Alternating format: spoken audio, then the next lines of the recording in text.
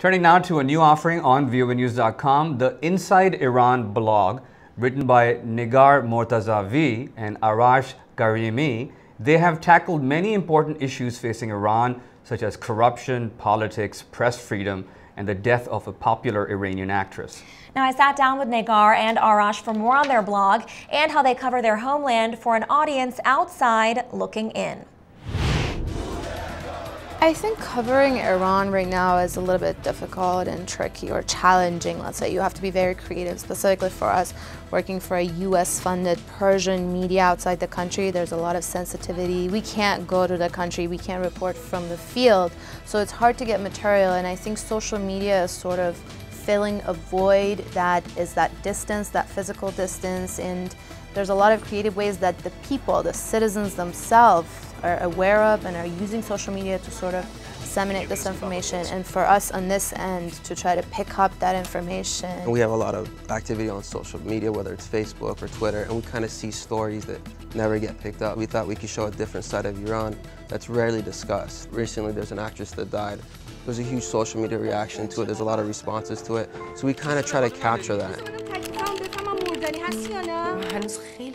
Working out of the United States but covering Iranian issues and broadcasting inside Iran, primarily in Farsi. What kinds of personal experiences have you faced? Me, I'm always personally torn because our blog is in English, so I always ask myself, what are we doing and what is it serving? So a lot of the times you want to get information out to people, and the thing is, like, who are we sending the information out to? Who's our audience?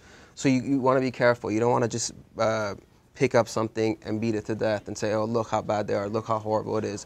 Because we aren't talking to a local population. We're talking to people that are interested in Iran. So I'm always conscious of giving them the whole picture and trying to give them a whole perspective of what it is. We picked a name for the blog, Inside Iran, meaning trying to bring what's inside Iran to outside of Iran, to the audience, the non-Iranian audience. And an example would be our latest post about the earthquake. About 40 people died, 1,000 people were injured, 100 of them are in critical conditions, as we wrote, 700 houses were destroyed. But we figured, we were just looking through conventional media, let's say, what everybody had picked up on was that this earthquake happened next to a nuclear site where one of Iran's nuclear reactors are, which, I mean, not that that's not part of the story, but that's what causes the attention, that's what becomes the headline. So you're trying to bring actually the ground level information.